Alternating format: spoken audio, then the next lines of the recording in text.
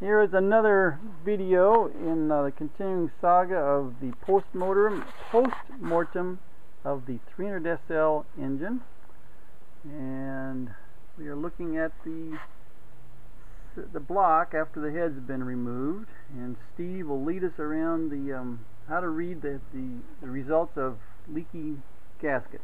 Well, I just first off, we can see how the tops of the pistons have lots of clean spots and lots of carbon spots, and this one is particularly dirtier-ish.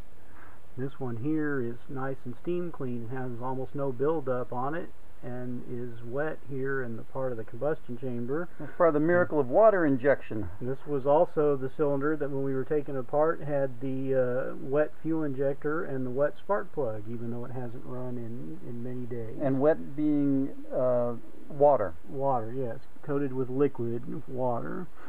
The easiest thing to see as far as leakage is on the head gasket itself, which is still on the cylinder head, which we will get to next.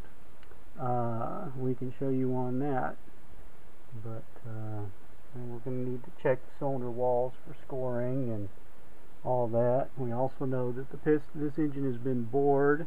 If we look on this piston here, we can easily see the 8596, which is the piston size, which means that that is the second oversized piston, so it's not in stock configuration. And on the cylinder head, if we look at the head gasket, first off we can see our number 5 cylinder has almost no carbon buildup on it compared to the other cylinders.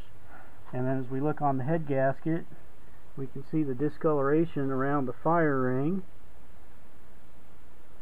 on many of the cylinders that shows where the combustion gases were leaking out of the combustion chamber and also allowing coolant to enter into the combustion chamber, which explains the wetness and the steam cleaned look and the loose carbon.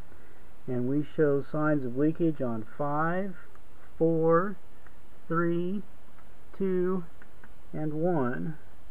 So out of the 6 cylinders on the engine, the head gasket was failing on 5 of them.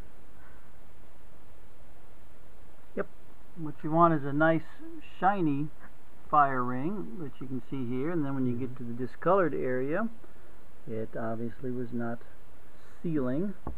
You can see on this number 6 here is our best example. It's basically clean and shiny all the way around, as opposed to number 5, which gets very dirty and very corroded around to the exhaust side. So these water ports were leaking. Yeah, water coming up into the cylinder head.